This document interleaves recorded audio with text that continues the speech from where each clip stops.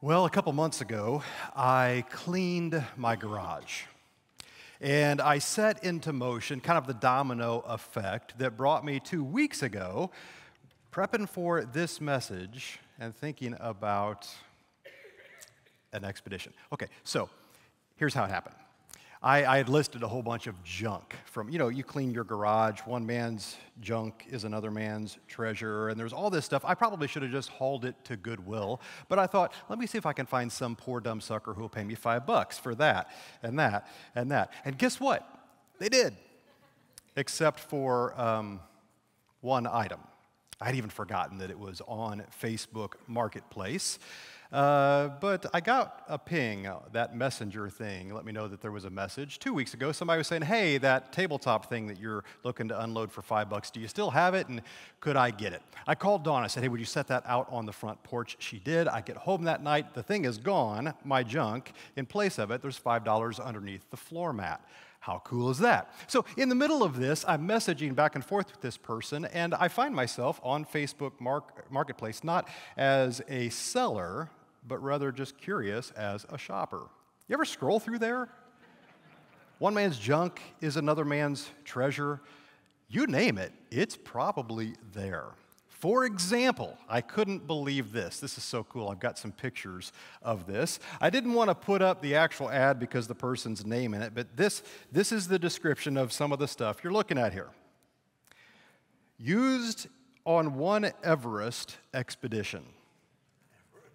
Mount Everest. Great suit, will keep you warm. You can pay with PayPal, Venmo will ship in the US. I guess that's been on Everest. Who'd have thunk it? And for $550, you too could be the proud owner of, which brings out all kinds of questions like, hey, if you do an Everest expedition, are you going to sell your stuff when you get back? Another question. It doesn't look very trail worn to me. So I don't know what the story is behind that. And then it got me thinking, well, what else is he selling? So I went back to his page and I looked all over. Not only is there that, but you could buy the boots that were bought, some other pants, some Sherpa gear, climbing equipment. My goodness, stuff that was on an expedition to Mount Everest. How cool is that? And then I thought, I need that. And then I thought, no, I don't need that. That's the last thing in the world I need. It's just going to end up in my garage, and then I'll be selling that junk later. Okay, the title of the message today is this word, provisions. Why? Well, because there's power in the meaning of a name. Let me tell you what I mean by that. My name, my birth certificate says my name is Stanley. My second grade teacher and my dad are probably the last folks to call me that. But that word literally means, somewhere in middle school I became a Stan. But the word Stanley means from a stony field. There's not a lot of power in that name. My wife, Dawn, I don't need to tell you what Dawn means. That's actually not her first name, though. That's my wife's middle name. Her first name is Kayleen. It has a whole bunch of meanings, but I'm partial to this meaning of her name. It means beloved. I kind of love that. So, beloved, and from a stony field, when we discovered we were pregnant and expecting our first child, we kind of did the thing that expecting parents do. We looked through what is this name? What's a meaningful name that we could choose for this child? We named him Micah, which asks the question in the original Hebrew, who is like God? In other words, nobody can measure up. But if you move one breathing mark just a little bit to the side, it actually it says this. It says, one who resembles God. And as young, expectant parents, we were hoping that he would live up to the meaning of that name. The season we're in right now, there's some meaning behind it. Christmas. Years ago, I was in the lobby of a different church having a conversation with somebody who was super frustrated. I don't know what she was mad about. The sermon went too long that day. Maybe the music was too loud. I don't know what it was. But she was frustrated. And it went from that thing into this whole diatribe about what's wrong with our culture today and the music that they're playing and Christmas decorations are out before Halloween or what. She was just on this rant. And she started talking about Xmas. They removed Christ from Christmas. I didn't have the heart to jump in. I just kind of let her rant a little bit, but actually, that points to the meaning of the name, right? It's actually kind of an abbreviated version of Christmas. For example, if I'm taking notes and instead of writing out the word God, oftentimes I'll just write the Greek symbol. It's a theta, the first letter of the word theos in Greek, short for God. The key, the first word in Xmas, this is the first letter of the Greek word Christos. Christ, Mass. Oftentimes when I'm taking notes, I'll actually even misspell that. I'll put an extra, I did it when I was writing my notes for this, put an extra S on the end of that. X, Mass. Christ, Mass. Worship service for Christ, because there's meaning to this. This whole thing is about Christmas. There's meaning in a name. We've been studying a passage the last several weeks. We're in it again today. This is Isaiah chapter 9, verse 6. There's meaning in a name. 4 gifts we've been looking at that were realized, we looked at this last week in Galatians, in the fullness of time. This was prophesied hundreds of years before Jesus was born, but it had meaning that was poured on it when he was born, and it still has meaning that we're unpacking, that we're unwrapping today. For us, to us, a child is born, to us a son is given, and the government will be on his shoulders, and he will be called Wonderful Counselor. The first week, we talked about how Jesus, just like any good counselor, is present. That's the gift that we unwrapped. Last week, we talked about mighty God, that he's all powerful. This week, we're looking at this idea of everlasting Father. Don't miss Christmas Eve services. We're going to unpack this idea of Jesus being our Prince of Peace and lean into that in a great way at the end of this week. But today, we're talking about provisions, gearing up like any good father. Jesus, everlasting Father. Our God, everlasting Father. He provides for us provisions. Let's unwrap our present, shall we? I've been excited all week about this moment right here, unwrapping. Each week I've been stealing one of the nativity figurines out here. This week I grabbed one that represents the idea that we're talking about today, provisions. Father. It's Joseph. There's so much in this that I love, including his posture. Have you ever been around a brand new dad? Beaming with pride?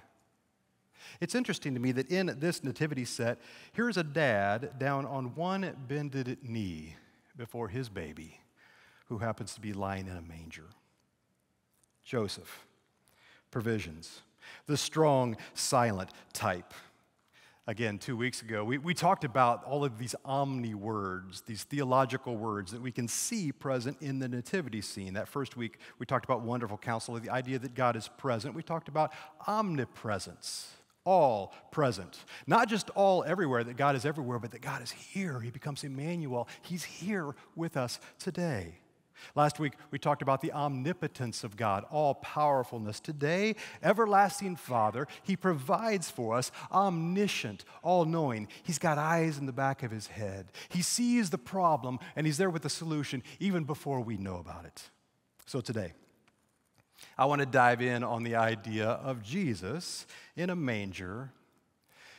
Last week we talked about the tale of 3 kings. This week it's a tale of 2 dads. Jesus has 2 dads. I think about this every once in a while this time of year. I was a youth pastor for long enough, and I saw enough step families trying to navigate the craziness of the Christmas season and the Thanksgiving season. Who's going to have the child on this day? Who's going to have the person? Where the kid itself, as a teenager, my goodness, do I go to this family? Do I go to this family? I've got stepbrothers and stepsisters, and I've seen that enough to recognize that that is not easy. Some of our families wrestle with the step nature of Christmas. Is it helpful for you to think about this truth? Jesus can identify with you even in that space. Jesus had a stepdad that he was raised by. Joseph wasn't his real father, put real in quotes there.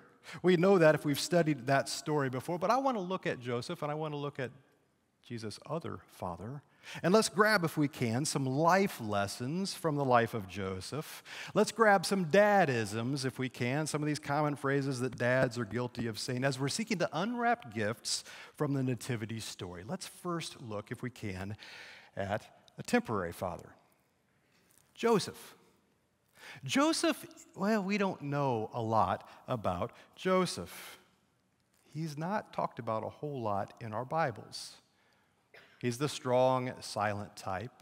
But there are some life lessons that Joseph, I believe, imparts to Jesus that we see just kind of evidence through the character, the nature of who he is, even in the verses that we do have that describe him. And let's talk about first kindness. This is a life lesson that we learn from the impending birth of Jesus. Matthew chapter 1, Joseph learns that Mary is with child. The problem is that he and Mary, his betrothed, are not yet married. He assumed that the child was from somebody else. Well, let's read it together. This is how the birth of Jesus, the Messiah, came about. His mother, Mary, was pledged to be married to Joseph. He's going to marry her, but before they came together, she was found to be pregnant through the Holy Spirit. Can you imagine being Joseph in that moment? Can you imagine Jesus' earthly father, just the crazy emotions that he must have been feeling? Well, let's keep reading. Because Joseph, her husband, was faithful to the law and did not want to expose her to public disgrace, he had in mind to divorce her quietly. Now, some of you hear that and you have a reaction like, oh, what a jerk. But do you see the language there? He's going to do this quietly. This was the right thing to do. He could have done it publicly, though. He could have made a big old laughingstock of her. He could have just kind of put her out in the public sphere and maybe saved himself some shame. But instead, he does it quietly. What is this? This is a kindness. Then something else changed his perspective entirely. Here's the second life lesson we grabbed from the nativity scene that I bet these were not things that escaped Jesus' attention as he grew up. Second lesson is obedience. When we ask the question, well, who is Jesus' father? We find ourselves thinking of his amazing qualities. Among them, of course, is obedience. And we see this amid Joseph's initial kindness toward Mary. He's considering divorce. Well, let's read the text, shall we? We're in Matthew 1, verse 20. Joseph, son of David, do not be afraid. This is God speaking through an angel to Joseph. Don't be afraid to take Mary home as your wife, because what is conceived in her is from the Holy Spirit. Let me tell you some truth, Joseph. She will give birth to a son, and you are to give him the name Jesus, because he will save his people from their sins. There's some meaning in that name, Jesus. Did you catch that there? Salvation is going to come through this little baby, and Joseph, you get to be a part of it. So he listened to this advice, and then he went ahead and went and divorced her quietly, right? Now he was obedient to instruction.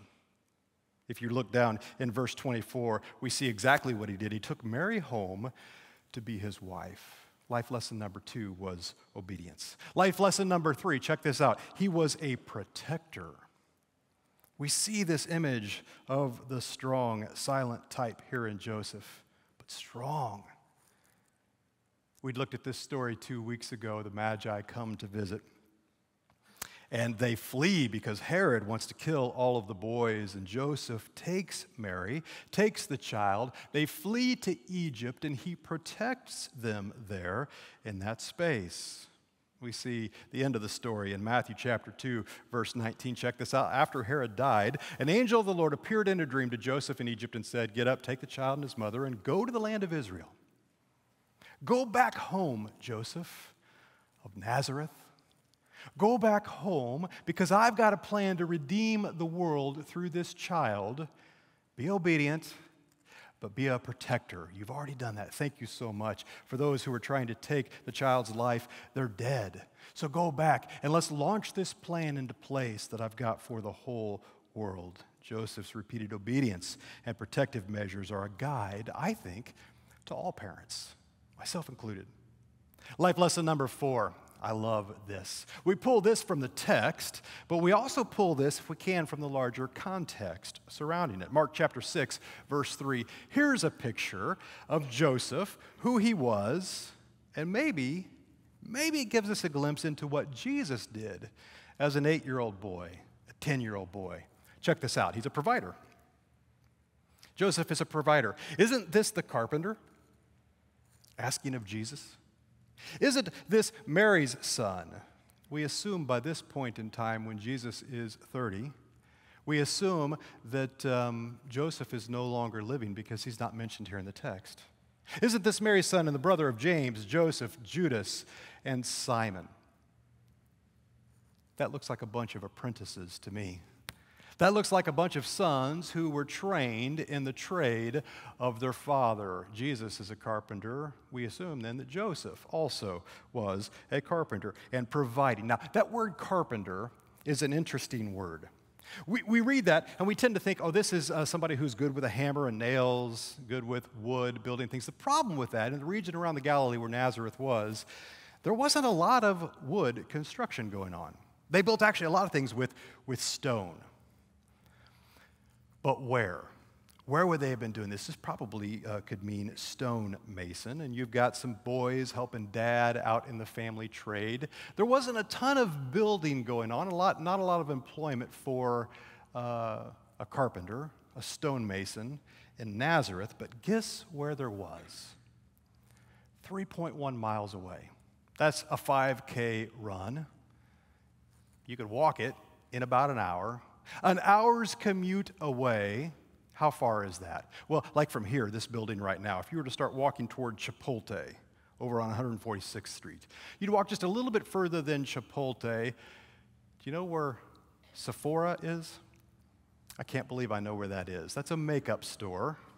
But I have a wife and a daughter. I know where that is. Oh, let me put it in this context. Dude, you're with me on this. It's right next to Five Guys. You know where Five Guys is? That's almost exactly 3.1 miles walk from this space. You could walk that in about an hour. That distance, there's a world-class city that distance from Nazareth. It is likely that Joseph had his boys walking with him from Nazareth, not to Sephora, but a city called Sepphoris. Check this out. Let me show you some pictures, if I can, of Sepphoris. This is Joseph as provider. This is an aerial picture of Sepphoris, just a few years ago. These are the ruins of the Roman city that would have been built up. There's an amphitheater. There's a colonnaded portico. There's a walkway. There's all kinds of shops, and there's all kinds of buildings. Go ahead and hit the next slide. You can see some stones here that are laid in this Roman road, and you see the remains of some of the buildings that were built up by a stonemason. It's entirely possible that Joseph, as provider, has his boys learning the family trade right there in that space. Let's look at the next picture. Here are some of the things that survive from that era, the Mona Lisa of the Galilee. Here's the synagogue in that city. Here's some intricate stonework. It's entirely possible that Jesus had a hand in the building even of that space. That blows my mind to think about that. Life lesson number 4, Joseph was a provider. But in our tale of two dads, it's not just Joseph that invested the gift that we unwrap this Christmas time into the baby Jesus, but he's got a heavenly Father as well, doesn't he? He has an eternal Father. We looked at some life lessons. Dads are good at providing, also good at providing, I'm going to call them dad-isms. Got a series of these I want to share with you. This is an example of a dad-ism. I'm one of 3 boys. I've also got a sister. I'm the oldest of 4 kids in my family of origin. And when I was younger, I don't do this as much now, but when my brothers were starting to feel their oats and I was a young, maybe 20-something, we'd do these family get-togethers at my dad's house, and invariably a wrestling match would break out. One of my brothers would, take me on, and we'd end up wrestling. And my dad, in the middle of that, would always yell out, "Take it outside, boys. Take it outside." That became a dad-ism in our family. Would you believe, just about a month ago, Thanksgiving, my boys are back. One of my younger sons is feeling his oats, and the older boys are back home. And before you know it, there's a wrestling match right there in the living room. They're pushing the furniture back, and I fought the urge. I didn't say it, but I felt it welling up in my throat. Take it outside, boys. I didn't say it, but I thought it. Here's a series of dad-isms that give us an idea of the picture that we unwrap here at Christmas time. Here's one. As we think about an eternal Father, have you ever been guilty of saying this? Don't get too big for your britches. Don't get too big for your britches. We actually looked at this just a minute ago during our communion time. Listen, God displayed humility in the Christmas narrative. It's all through there. We just sang that song that talked about the baby in a manger. Grows up to be the Savior of the world on a cruel Roman cross. There is humility all through that story. You see it in the rest of Jesus' life as well. For example, when he's calling his disciples together, there's a passage here in John chapter 1, verse 46. You've got Nathanael having a conversation with Philip. They're talking about this Jesus that they've just met, that they've just heard of. Where's he from? Nazareth. Nazareth? Can anything good come from there? Even the hometown that Jesus was raised in. He didn't grow up in Sepphoris. He grew up in Nazareth. Small town, small. Don't get too big for your britches. There's humility that's evident here in this story. Here's another dadism, if you will. How many of you say this? The sky is the limit. I've got young men now and young women in my family. My kids are starting to spread their wings and go out. The sky is the limit. Dream big. Let me say it this way. All things are possible with God. With God, actually, the sky is not the limit. Let's read. Back to the story, Luke chapter 1, verse 26. God sent the angel Gabriel to Nazareth, a town in Galilee, to a virgin. A virgin pledged to be married to a man named Joseph, a descendant of David. The virgin's name was Mary. You see how many times the text here is telling us what her station in life is at this point. The angel went to her and said, "Greetings, you are highly favored. The Lord is with you." It's been a long time since high school health class, but virgins don't have a baby. All things are possible with God. And Mary hears this life-changing news. What does she do with that? Well, she responds in Luke chapter 1, verse 38. I love this. I'm the Lord's servant. May your words to me be fulfilled. I'm willing to lean into this because the sky is not a limit. All things are possible with God. If you're saying that this is the way it's going to be, then this is the way it's going to be. I'm ready. Let's do this thing. How about this dadism? Sometimes I have said this, the Lord works in mysterious ways. Sometimes these words just fly out of our mouths, dads, right? Sometimes moms say these as well. We're not even, what do we really mean in this moment? But well, let me tell you what I mean by this. God often works in seemingly strange ways. And is it possible even during the Christmas season that we could view that as a gift? Are you wrestling with something unconventional right now in your family? Is there something that you're dealing with right now and you're thinking, I don't know, God, how you're going to use this for good? Well, lean in. Let's look at Matthew chapter 1, verse 18. This is how the birth of Jesus, the Messiah, came about. His mother, Mary, was pledged to be married to Joseph, but before they came together, she was found to be pregnant through the Holy Spirit. Here's a gift. Don't put God in a box. His ways are not our ways. It's entirely possible that the life circumstances that you're feeling right now, God's going to use them in some way for His glory and to grow you up in faith. Matthew chapter 1, verse 20. We just read it. The Lord appeared to Joseph in a dream and said, "Joseph, son of David, don't be afraid to take Mary as your wife, because what is conceived in her, the Holy Spirit is a part of this." God works in mysterious ways. Lean in. How about this one? Your word is your bond. This is something that dads will often say, especially to our boys, as we say, listen, you need to look them in the eyes and give them a firm handshake. Your word is your bond. Be honest. By the way, the Bible prophecies that God speaks, God always keeps His promises. We see this evident in the story of the Nativity. Let's go to Luke chapter 1, verse 76. Check this out. This is Well, and you, my child, will be called a prophet of the Most High, for you will go on before the Lord to prepare the way for him. This is God speaking to John the Baptist. He's going to go before Jesus. He's going to do this thing to prepare the way for God. But God has been doing this for centuries at this point. Remember, we said in the fullness of time, there's all of these prophecies that are saying the Messiah is coming. Get ready. And God keeps his promises. Isaiah chapter 7, verse 14, check this out. Therefore, the Lord himself will give you a sign. The virgin will conceive, we just read about that, and give birth to a son, and will call him Emmanuel. And the footnote in my Bible says Emmanuel means God is with us. God promises. God delivers. What other dadisms? Well, we could talk about KISS. Keep it simple, stupid. I hope you're not saying that to your son, stupid. But I hope you come back Christmas Eve service. We're going to talk about the simple story here and how God uses the simple opportunities to speak a profound message. He did it then, and in the fullness of time, he's still doing it now. Now, don't miss Christmas Eve as we talk about that. How about this one? We walked uphill both ways. This sounds like a grandpa more than a dad to me, to be perfectly honest. Tough situations build strong people. Maybe that's another way to say that. Here you go. God's plans don't always lead to easy journeys. That's easy for me to say. Maybe tell that to Mary, right? Here's the passage. In Luke chapter 2, verse 6, while they were there, the time came for the baby to be born in Bethlehem, and she gave birth to her firstborn, a son. She wrapped him in cloths.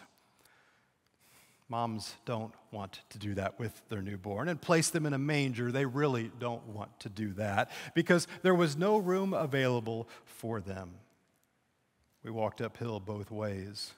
When I think back to all the preparation and the anticipation of my first child's birth, the planning was laughable. It didn't go at all how we had planned. There was a bed rest season. There was early labor. There was a premature birth. But sometimes tough journeys yield the best stories and the best adventure. If you're walking through a difficult season right now, is it possible that the nativity story and the gifts that we unwrap are a reminder that walking uphill both ways, well, sometimes that builds character. Sometimes that builds faith. Sometimes that builds an opportunity to lean more into the good things of what God is doing in your heart right now. How about this one? Don't spend it all in one place. Dads love saying this after handing a kid a small amount of money, right? Like, here's a quarter. Don't spend it all in one place, as if you could do that. This kind of happens with the nativity scene. Christ's birth changes the world. This is not a story just for the one place of Bethlehem, or just for the one place of the greater area around Jerusalem, or Palestine, or that part of the world. No. This is good news for all. Don't spend it all in one place. Spread this around. And as we lean in to this Christmas season, look at this passage, Luke chapter 2. Suddenly a great company of heavenly hosts appeared with the angel, praising God and saying, "Glory to God in the highest heaven and on earth." Not Bethlehem, not Jerusalem, not Palestine, but the whole earth, peace to those on whom his favor rests. Don't spend it all in one place. As we unwrap this present, think bigger than just your small location. Think your neighborhood. Think your workplace. Think larger. How is God calling you to spread it around? Not just one place, but this is good news for all. Okay, there's two sides of this gift. We've each week unwrapped the present. There's two sides to this gift. Let me show you the first side. God provides. Everlasting Father, God provides. This is his gift to us. And we're reminded of it in the Christmas season. Well, what does he provide? Well, I'm glad you asked. Here's one thing he provides. God provides acceptance.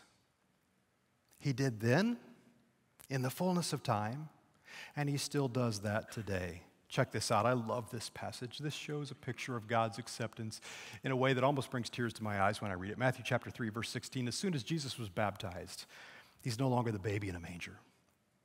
He's the man who's getting ready to go on mission to redeem the world, the God-man who's getting ready to just bring salvation to all of us through his actions. He went up out of the water. At that moment, heaven was open, and he saw the Spirit of God descending like a dove and lighting on him. Check this out.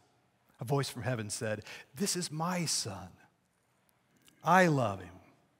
I'm well pleased." What son doesn't want to hear that from their dad? The gift that we unwrap at Christmas. Through God, God provides for you, whether you feel it right now or not. He provides acceptance. What else does he provide? He provides love. I love the way the Gospel of John begins. Let's read this text together, shall we? In the beginning was the Word, and the Word was with God, and the Word was God. He was with God from the beginning. Through him all things were made. Without him nothing was made that has been made. In him was life, and that life was the light of all mankind. The light shines in the darkness, and the darkness has not overcome it. The Gospel of John does not spend time telling the story of the Nativity. But what he does is tell what the Nativity accomplished. And if I could sum that up in one word, I would use the word love. That this is love on display. Actually, just a couple of chapters later, he continues in that theme. John chapter 3, verse 16, if you watch football, the touchdown verse, you know this well. For God so loved the world that he gave. He gives a good gift of love, his one and only Son, that whoever believes in him will not perish but will have everlasting life. What else does God provide? Well, check this out. He provides joy. God's presence fills those who seek him with joy. Joy to the world. We looked at this passage a couple of weeks ago. The Magi come from the east. We're in Matthew chapter 2. They come to Jerusalem and they ask, "Where is the one who's been born King of the Jews? We saw his star when it rose and we've come to worship him." Our hearts are motivated for this long journey. And then what do? Well, let's keep reading verse 10. When they saw the star, they were overjoyed. God provides joy. And joy, you might notice, leads to worship. What else does it provide? Well, it provides hope. This is another thing that God provides: acceptance, love, joy, and hope. There's two pictures of hope we see in this story here. Let's look in Luke chapter 2, verse 17. When they had seen him, they spread the word, these are the shepherds, concerning what had been told them about this child, and all who heard it were amazed at what the shepherds said to them. But Mary treasured up all these things and pondered them in her heart. Mary is filled with hope. The shepherds are filled with hope because God provides hope. What else does he provide? Well, he provides a whole bunch of stuff. Last for our list today, this is definitely not the last of what God provides, and it's definitely not the least. He provides salvation. Salvation. If we read the story of the manger scene, and we keep reading the story in the New Testament, the baby grows up to be the God-man who brings salvation to the entire world. This is what God provides through the manger scene. So, second side of the same gift, God provides some things. What's the other side of the gift? Well, I'm glad you asked. We're called to provide some of these same things. God provides, and then just like how God used his gifts to flow through Joseph to the boy Jesus, God provides us with gifts. We're supposed to re-gift them. You know what a regift is, right? You take that gift, you wrap it up, you give it to somebody else. God calls us to re-gift the gifts that he's given us to a world that desperately needs to see him through us. We provide some things as well. We re-gift some things. We provide, well, what do we provide? Acceptance. The question is, Are you? Are you re-gifting God's acceptance to the world around you? Remember, I told the story just a bit ago about the lady who was grumpy. It's so easy to look at the world and say, oh, they're missing it. They've taken Christ out of Christmas. Well, do you accept them for where they're at and meet them where they're at? Maybe here's a dadism for this Christmas season, what's left of it. Mind your manners. Be careful, because you represent Jesus. Does the world look at you and see somebody who, well, here's another thing that we provide, not just acceptance, but love? Do they really see love, God's love, flowing in you and through you when you look at them? Because we're called to provide love. Who needs your love right now? Who needs it? Who needs acceptance? And for you to actively love them, or God to love them through you. Stop right now. Take a mental inventory. Which of your neighbors, which of your coworkers, which of your family members right now needs you to actively lean in and love them? And then do it. Re-gift that good gift that He's given you. How about this one? We provide joy. Do we? Are we? Are you planning for joy? Have you planned for joy this Christmas season? Are you anticipating joy? By the way, happiness is temporary. Happiness will last, maybe 2 hours after the presents are opened. Then they're old news. But joy is abiding. Seek joy in the deeper things in life. Parents, grandparents, could I challenge you to aim past happiness? Help your kids this Christmas season seek joy in their life. What else do we provide? We provide hope.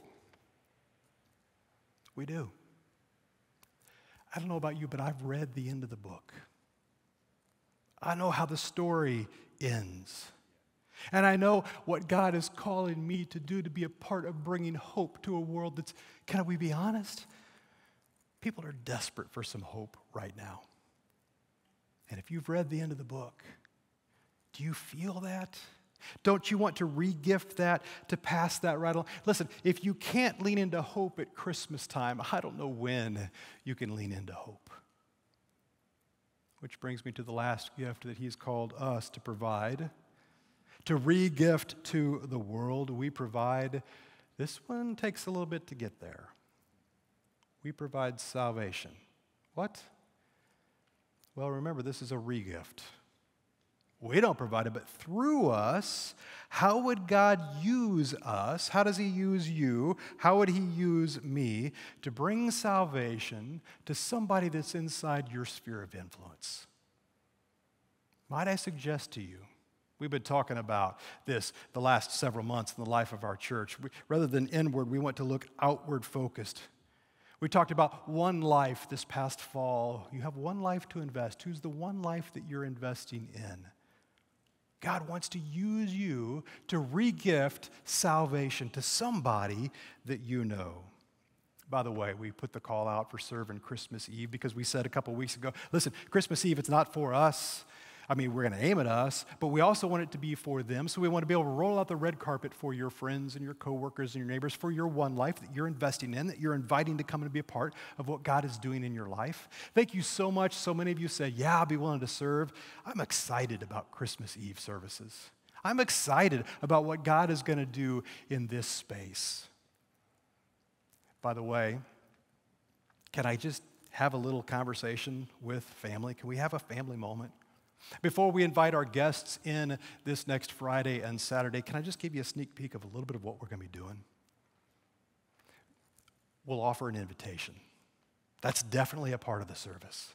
We want to roll out the red carpet. We want to have an experience that's fun and engaging and that people want to be at. Remember last week I said, think Christmas service meets a petting zoo. You want to invite somebody to come and be a part of this. It's going to be fun. It's going to be lighthearted.